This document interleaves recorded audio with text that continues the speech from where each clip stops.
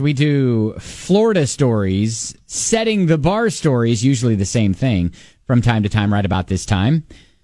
These are examples of kind of what not to do. Yeah, we hope you can get through your day without this happening to you. Yeah, setting the bar pretty low for you. You know, Zach was just trying to earn an honest buck. Cops had to ruin it for him. So if you can manage to make it through the day without trying to sell a stolen golf cart to police, then you're doing okay. Well, see, were we aware it was stolen? Were we the one that stole it?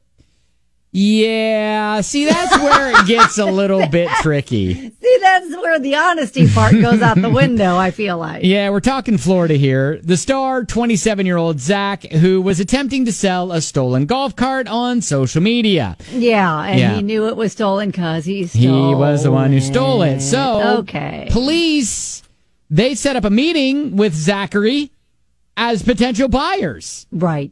Now, Yes. look, this ain't Zach's first rodeo with the law. So he realized when... What was happening? Yeah, what was happening when it started to go down. And so he tried to escape in the stolen golf cart. Well, yeah, just drive off. Yeah. See, it's pretty zippy.